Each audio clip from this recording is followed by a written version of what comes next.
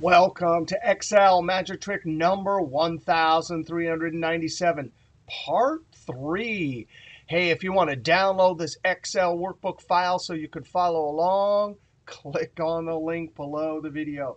Hey, we got a great video here. We want a single formula to calculate percent frequency running total for irregular increments. And then we want to see how to create the appropriate chart using an XY scatter. Now, we have been doing a bunch of running total videos in a series of videos, and this is our current video. Now, here's our data set, and the column we're interested in is quantity.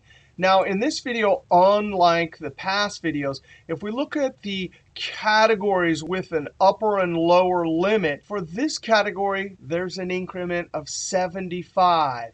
75 here, 50, 100. So the increments for each category with an upper and lower limit are not the same. Now, the last few videos we've been doing, the increments were the same. So in this video, we want to see a single formula to calculate percent cumulative count of quantity. And then we want to see how to use the XY scatter to create the appropriate chart.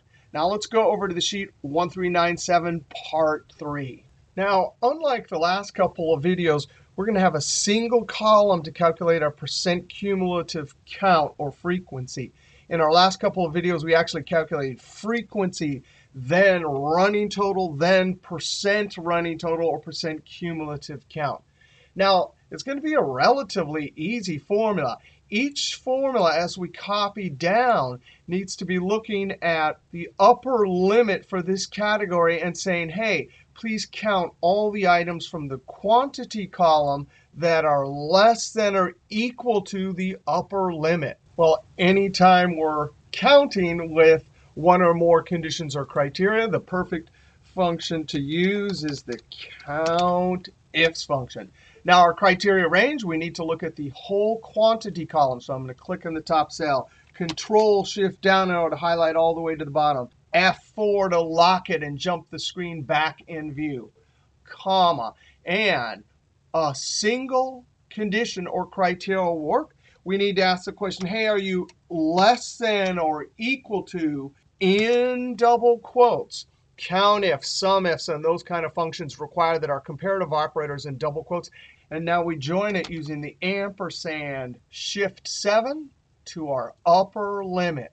And that's it. Close parentheses. That's it for the cumulative count. Let's just enter this, Control-Enter, and then double-click and send it down, and see that that part of the formula is working. I'm going to go to the left cell and F2, and I see that the cell references are working fine.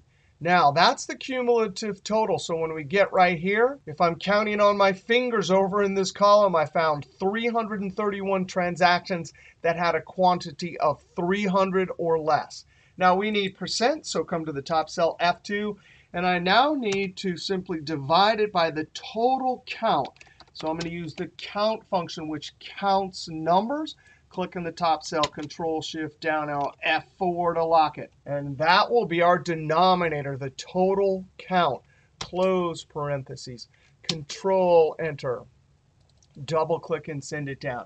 There are our decimals. We can apply percent number formatting, home, number group drop-down, percent with 2 decimals, or Control-1, percent. It's got an automatic 2 decimals.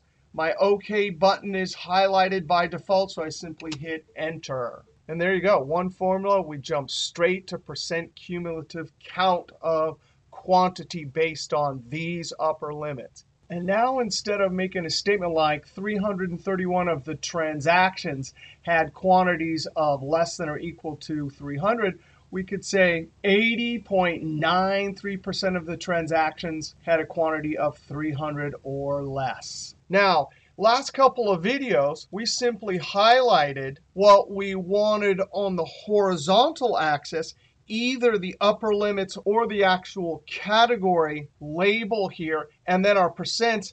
And we went up to Insert and used a line chart, but we cannot use a line chart. The line chart assumes that you have a category along the horizontal axis that has the same increment. Now, when we say category, we could also be using words or these text items over here. And categories on a line chart are always spaced evenly. So we can't use that. Line charts are for when you have a category and one number. We actually need two numbers because we need on the horizontal axis for the x-axis to go from 0 to 75 to 150 to 200 in irregular increments. No problem. We can use the XY scatter.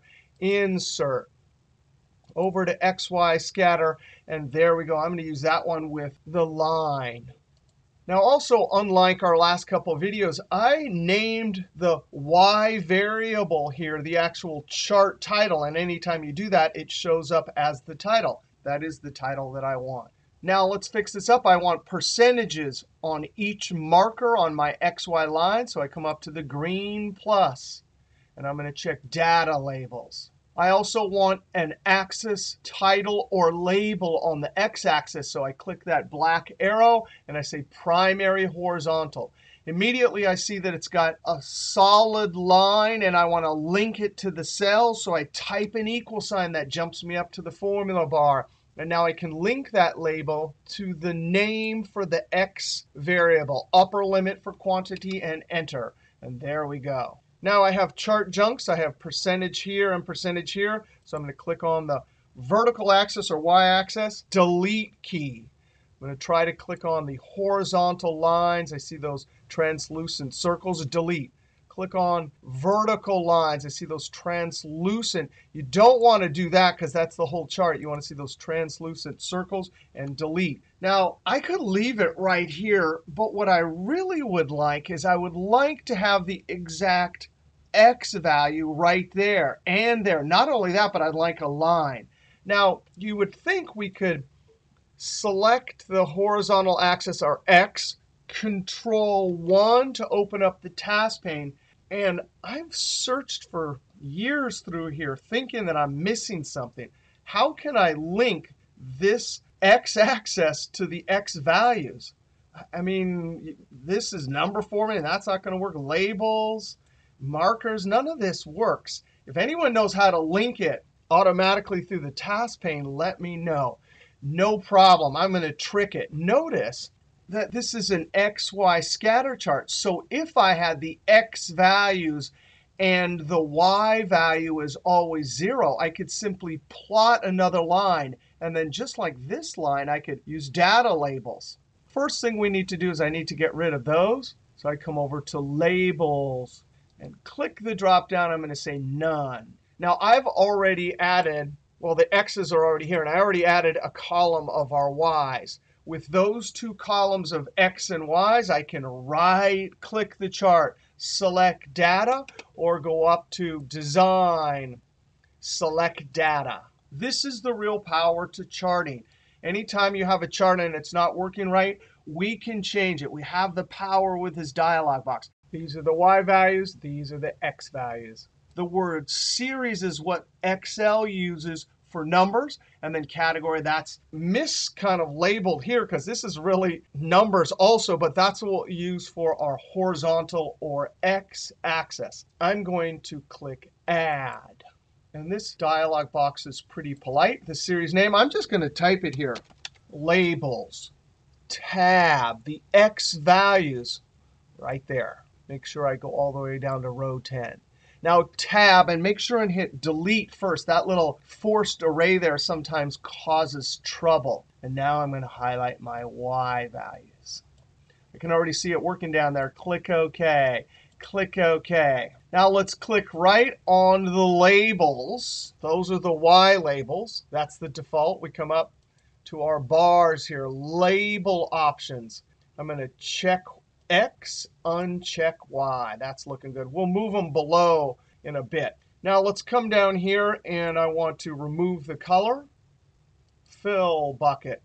No line. Marker. No fill. Actually, come back up here to marker option. I'm going to use built in, and I'm going to put an X. I don't like that orange, so I'm going to come down here and change the color to black. I can see my X's over there are working. Now I can click on the labels. Come over here to the series. I should have done this before. Below. That's still not quite good enough, so I'm going to come over and try and select the whole chart with that solid line. Pull this up somewhere. Click the label and drag it down. Now let's click on the axis here. And I want to come over and change. So 0, that's fine. Tab, tab. And we want 500 here, tab. That way we have the percentage going from side to side. Now all we need is our error bar. So I'm going to come up to the green plus, error bars, black triangle, more options. And I definitely like the fact that I named these clearly. I definitely want that one, so click OK. We want minus down here to custom, specify value. Very carefully, we want to get rid of that little array. Delete. Tab. We need to get rid of that delete. If you leave it in there and sometimes try to highlight, it messes things up. So deleting it before we highlight the actual negative error bar we want. And we want to make sure we go all the way down to row 10. Click OK. Now I didn't pay attention there. I didn't see which step got rid of our chart title. So I'm going to click the green plus chart title. Bummer. Equal sign jumps me up to the formula bar. There it is, and enter. Click in the chart background. Come over to the paint bucket, and I'm going to say some solid fill, and then you can pick a light color. Now I can click on the outside edge, point to the corner, click and drag, and there is our XY scatter, percent cumulative count of quantity, with our lines and our irregular x's listed down on our x-axis. All right, so this video we saw how to create this XY scatter for percent cumulative count or frequency. And we saw how to create a single formula for percent running total or percent cumulative count. Now, by the way, if you were doing revenue, right, you could do the same formula, but use sum ifs and this sum function here.